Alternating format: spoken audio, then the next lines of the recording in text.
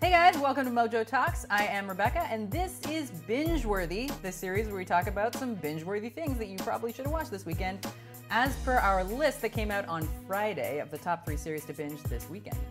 With me are some of our resident bingers, Miriam, the head of Junior Mojo, and Jem, whose job is... I am the Community and Platforms Coordinator. Yes, I should have that in my notes, but I do not. Thank you for introducing yourself to the fine people. All right, so we have, let's start with Arrested Development, Season 5. Yep. Okay. Pretty good. It was pretty good. It seems like, I don't know if people who are watching watch Season 4, but it seemed like they tried to learn from their mistakes on the last season. Well, they even had re-edited Yeah. what they had done originally because it was so, Yeah. you know. One of the big complaints of Season 4 was that you didn't actually have the Bluth family together in very much of the show. And they're such good foils for each other and they work off of each other. So in this season, it seems like all those extra people who formed plot lines around main characters are kind of gone or really like set to the side or just disappeared. And it seems like they really tried to have scenes with people together. And you can tell that they made an effort. You don't really have many scenes with the whole family together, but they really tried to keep more of the Bluth family together this season. And I think that that helped. Is there any Liza? Okay, actually that's a big, if you watched, I don't want to give any spoilers I guess for Season 4, Okay. but I mean, it's been out for a long time. Yeah. But at the end of Season 4, we're not sure what happened to Lucille too. So this is kind of part of the mystery this season. So I can't tell you what if you see her or not, but it's part of the mystery that they pick up from that season. Grab that brown area by its points, no matter what your mother says. I love that line. Yeah. So yeah, so she's definitely talked about. And then there's a lot of kind of fallout from George Michael and Michael dating Rebel Ally, and so figuring that out in the very last scene of the last season. So a lot of fallout. So they definitely pick up where they left off. Okay. So would you say that the spark is still there?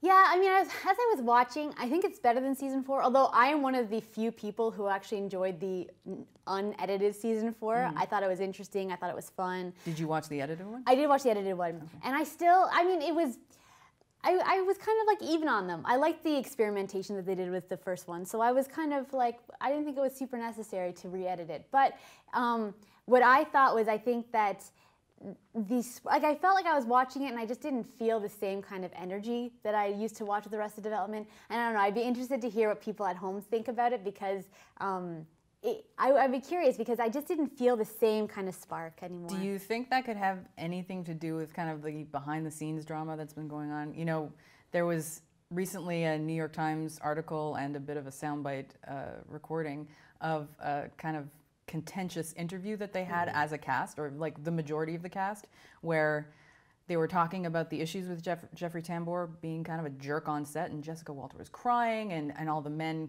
kind of came to Jeffrey Tambor's aid in the argument. So do you think that kind of tension could play into it? It's an interesting anecdote to talk about in terms of the spark and that kind of thing.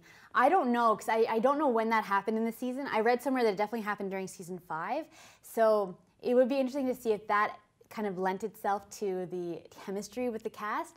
But it's super unfortunate. And also Jeffrey Tambor has been kind of one of the people identified in the Me Too movement. So, you know, it's I don't know if that's influencing how I watch it, but it's all pretty unfortunate.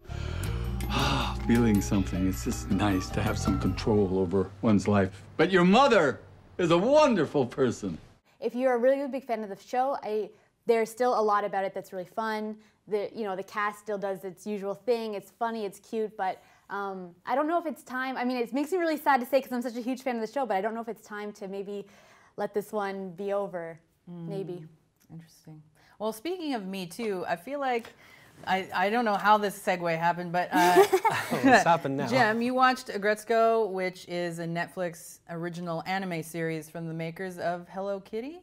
Yes. Which has shades of Me Too as well, it sounds like, All right, in so a certain way. In some sense, I guess. So Aggretsuko is about this 25-year-old red panda woman who, you know, who works at an office job as an accountant, and she goes through a lot of horrible, really frustrating everyday occurrences that are very common for women in workplace. Like her boss is literally a sexist pig. I'm gonna need some hot tea. That's part of your job. 'Cause it's women's work. Yeah. Like an actual pig who's also sexist. And like, Subtle. yeah, and then he demands her to do all kinds of like tasks that are not necessarily in her job description, such as, cleaning his desk, preparing the humidifier, and most commonly, just bringing him tea. And basically, it's very interesting how Retsuko deals with this, because the show takes place in Japan and Tokyo, and where like there are some social pressures to be very polite, very accepting of what comes your way, right? And the way Retsuko deals with this is at nights she goes to this karaoke bar all by herself and sings very brutal death metal, just like screams. And that's basically like every episode has kind of like this build up to the climax where she gets completely fed up with everything and has the scene where she just kind of like bursts out singing, screaming. Her appearance changes. She's like normally has like this very cutesy face, but when she's singing her death metal, it becomes like kind of like she gets like those like heavy metal makeup, kind of like Kiss. Yeah. And she's like the kanji for rage appears on her forehead. Her eyes glow, and she's just like this very, very rough voice. And it's very interesting in that sense. And you get to see a lot about how, well, not a lot about, you get to see her deal with this issue, and it's kind of relatable, I found. Because like it's very realistic, even though everybody's an animal and everybody's kind of like a caricaturized version of some of like the workplace tropes, as it were. Like one of her colleagues is like a gazelle. Her name is Tsunoda, and she basically is kind of like very perky. She's always like sucking up to the boss. And like, most of the other women at the office kind of hate her because of how fake she is. But then it turns out that she's very much aware of what kind of a personality that she's putting out there. And she knows that acting like this will get her ahead. So she's kind of basically using this. So I thought that was one of the more interesting parts of the show. Kind of like in the way it portrays things kind of realistically, even though everyone is an animal. Yeah. What do you think of the timing of this show? Kind of in the current, like we talked about Me Too and whatever that other hashtag is. Time's up. Time's up. Yeah. Thank you. It's kind of interesting because, it's like very realistic in its portrayal of what some people on the internet are calling like an accurate representation of pent-up feminine rage. And I think it's good that we have it these days so that, it's like a way you can see, kind of like portray that on the screen. The only issue some people have with it is that it doesn't necessarily have like a Solution? it doesn't resolve any of her problems. Because like in my head right now, I'm just like, why doesn't she just tell her boss off or quit or something? That's funny. Like at some points, like she does have these moments all in her head. At the end, though, she kind of like calms herself down. She counts to 10 and promises that she'll be a good, sociable member of society. So I don't know. I don't know if that has to do with the fact that this is like kind of like a Japanese show coming from like a different understanding of like politeness and like social norms. If it was made by a Western voice for a Western voice, maybe it would be slightly different. I don't know. These are issues that are dealt with in Canada, the United States too. Yeah. Women not sure what to say, what to do. Yeah, super interesting. Do you find that? Oh, sorry. No, I was just gonna say I wouldn't necessarily counsel them to go to sing karaoke, but No, no, probably not. I have a question. Do you find that because would a male audience still like this show? Sometimes I get that question if it's a show that deals with women and women's issues that maybe men are like, oh, this isn't for me. But do you seem to enjoy it? I enjoyed it a lot, and it's, the men who are kind of put off by shows like this that talk about like reality.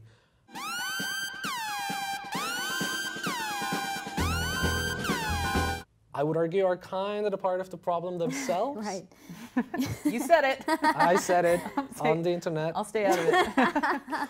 But yes, it's definitely enjoyable, and it's like, I know you were saying earlier how you don't necessarily like the anime style.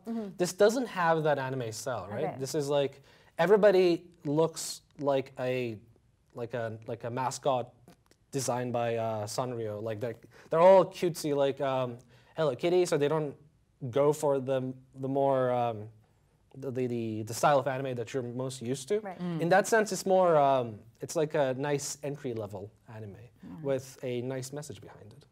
Interesting. Yeah. All right. Well, so you have convinced me to maybe watch this, and since Yes. I'm not totally into anime either, that was quite I a have feat. succeeded. So congratulations. Well, there's some weekend watching for you, or some weekday watching for you, whatever you need to do. Don't forget to subscribe to MojoTalks for more shows like this, and tune in next week. See you then.